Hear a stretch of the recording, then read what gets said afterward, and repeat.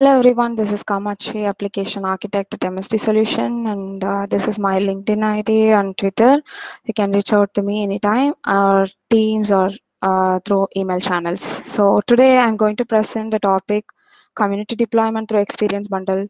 So far we have deployed communities through not a human readable format. So now everything is human readable. So these are the agenda for today. We have prerequisites and register for the site and community, how to enable experience bundle, create a sample community, retrieve and deploy communities, and how to add the dependent components to the deployment. Let's see one by one. So first is prerequisites. What are all the pre-required steps for retrieving an experience bundle or a community through experience bundle deployment? So these are there. So you have to register a site and the community in your destination arc or wherever you are going to work when you want to retrieve experience bundle to deploy that to the other community. So you should have a site and community registered already, and enable the experience bundle metadata API and adding the dependent component to your deployments to make sure there is no more error related to the missing components.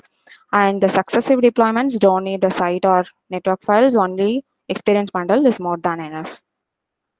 So we will also see like creating a sample community in order to avoid few pre-built files is missing error. So we will be seeing in moving forward slides. Okay. So these are the prerequisites. And let's see how to set up a community or sites. So everyone know already, like if whoever worked with the force.com sites before, this is the step we will be registering for a site. So you need to go to setup site and then provide your domain and domain name and verify whether domain is available and register for it. If you don't do this step, you might face this error, right? So site is not active or false, that error will be faced when you deploy. And the second step will be like registering for the communities. So this is the step, like you need to go to communities, set up communities and community settings. Let's quickly see how you will do that. So this is the place you will be registering for the sites. This is your domain name and register. Likewise, for the community settings, you need to go to the communities and make it active by providing the registration. So the next thing, so these are the two steps. These should be available in your destination arc to move your communities. So the third option is enabling the experience bundle. So the new option is provided by Salesforce, right, in the new update. So once you have to make your community as a human readable format before migrating, you need to enable this in the community settings. Go to the setup communities and community setting and enable this option. So let me quickly show that. So under community settings, you'll be seeing enable community experience bundle option. Okay, so if you don't enable this, you will be facing some error again. So these are the possible error if you don't enable this before deploying your community, or if you're trying to retrieve without enabling this, you will face this error because community will be bundled with routes, views, brand sets, themes, and config. So these are the human readable folders. So it will face we will face issue if you don't have this enabled before. So the next step is creating a sample community. Why should we need to create a sample community? So that is because if you are deploying your first community, I mean very first community to your production, and there are no more sites or communities already exist in your deployment, I mean in your destination arc, you will be doing the sample community creation to collect the pre-required files. Like these are the pre-built community login pages or landing self-registration pages. So these are the required ones. So we will be creating a sample community. Otherwise, you will be facing these errors. Okay. So but if you already have a community, then you don't need to worry. You can just use the experience bundle and deploy. So the next option is retrieving and deploying community. Okay, you have built your community. Now how we can migrate it? So you can migrate or deploy your community in two ways. One is site.com sites and through chainset, or through, and you can export through the site.com sites. Now we have experience bundle. This is the option to retrieve through experience bundle. This is the these are the package.xml metadata files, components you have to include in your package.xml, like custom site, experience bundle, and then network. Previously, we used to do the chain set with site.com, network, and community site. Similarly, instead of site.com, we will be using experience bundle in our ant retrieval. We cannot retrieve experience bundle through chain set. This is one more point here. And this is an example. If I have a community named my community, so the network name would be my community, and experience bundle name will always be appended with 1. That means how the Picasso site will be generated based on the site. So site name and community name will be same, but the experience bundle will be always appended with 1, whatever your community name is. Okay. So, and the next thing is adding a dependent components. Adding all your dependent components to your community will make your deployment more successful, because you may have asset files or LWC components or HTML files or whatever. Like apart from communities, you may included some other dependent components in your community when deploying in the builder. When developing in your builder. So if you forgot to include any one, you may face error. So those error might be understandable, or sometimes it will be not directly proposed. So make sure your all dependent components are there before deploying your community. Okay, so for I have taken one example here, like I have the content asset file, I have my Aura component as well as static resource. So all these are included in my deployment to make it more successful. If I miss any one, we will face this error, some errors. Okay. So let me show an example, then come back to the questions.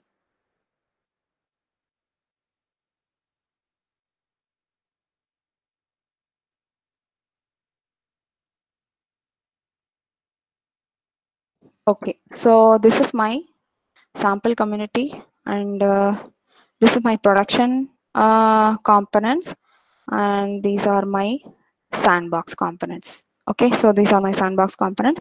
I have page 1, page 2 added here.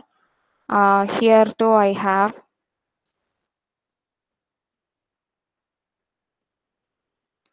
page 1, but I don't have page 2. So what I can do, just copy my sandbox page 2 um, from the views as well as the routes. So before doing that, I would like to explain one more thing. Like in the experience bundle, you will have the branding set files as a readable format, like whatever branding you have and configurations you have set up, login, access, main setup, and then your community setup. All will be set up here.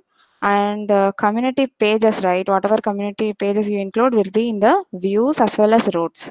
So if you have a page like check password, it will be available in routes as well. The route and views are always interconnected, so you have to copy both. Okay, let me copy sandbox page 2 into production.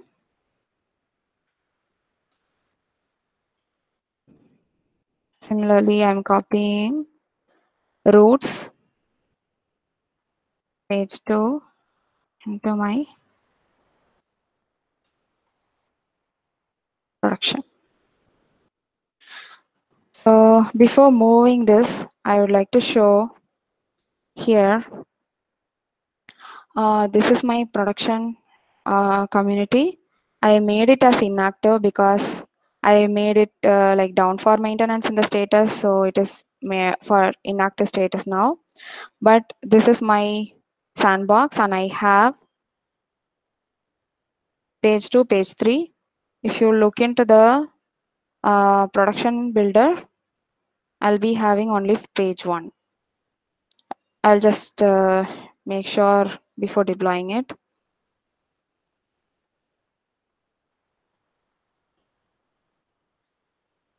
So here I only have the page 1, but here I have page 2 and 3. But before developing page 3, I didn't retrieve, so I have only page 2 in my local. If you want to retrieve page 3 also, you can retrieve and put it in your instance. So let me go to production.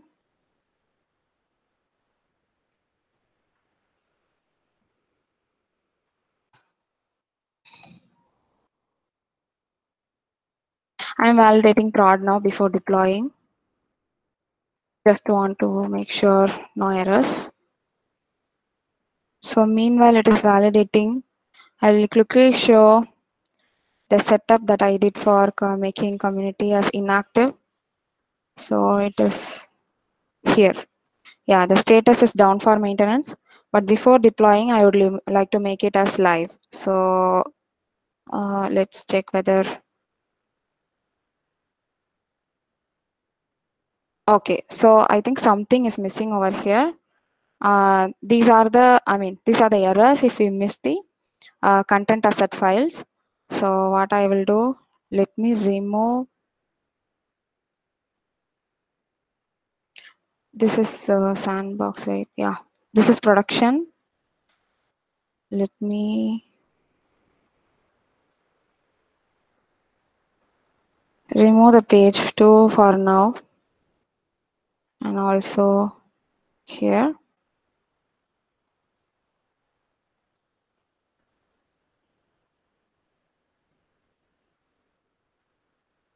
I'm changing it to live. Okay, again I'm validating.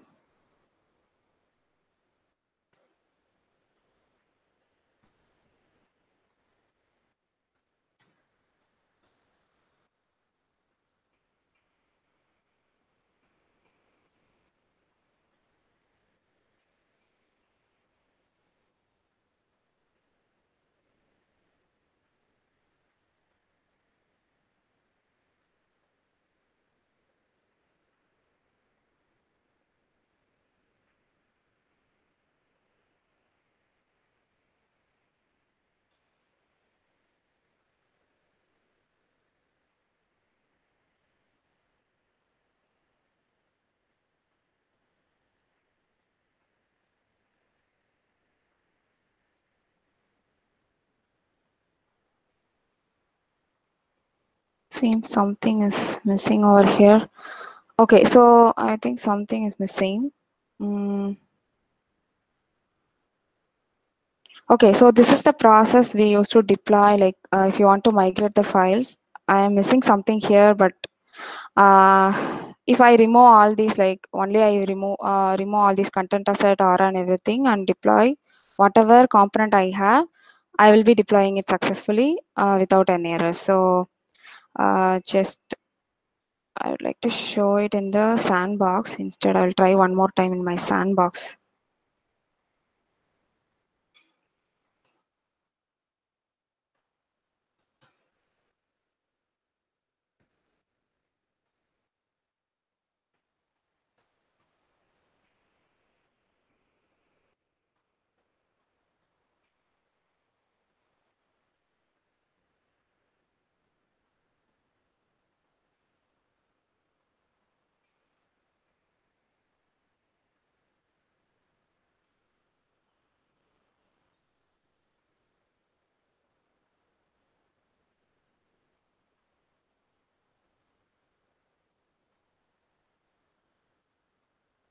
So meanwhile, it is validating.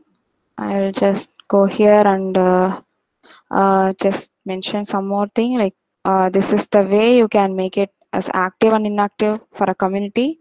And one more thing here in the sites, if there is any subdomain, you have to mention that, as well as there will be some URL prefix, right?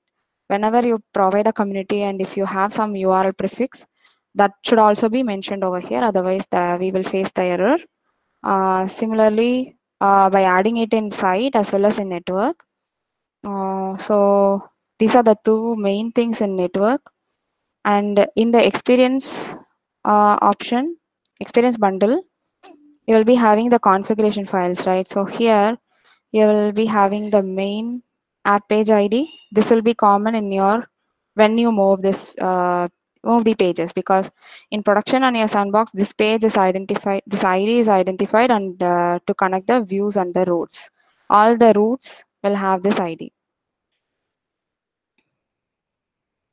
all the pages, sorry, not routes. So and views and routes are connected through the view type.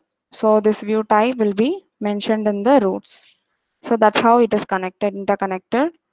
And in the my community JSON file, these all are these mainly required options, like the parameters. We should mention this always in our deployment. So let's see. So my deployment is successful because my dev has that asset and I'm missing something in my deployment. So always the dependent component should be available in the destination arc, or either we should add it in the deployment components. So that's all I have. Any questions so far?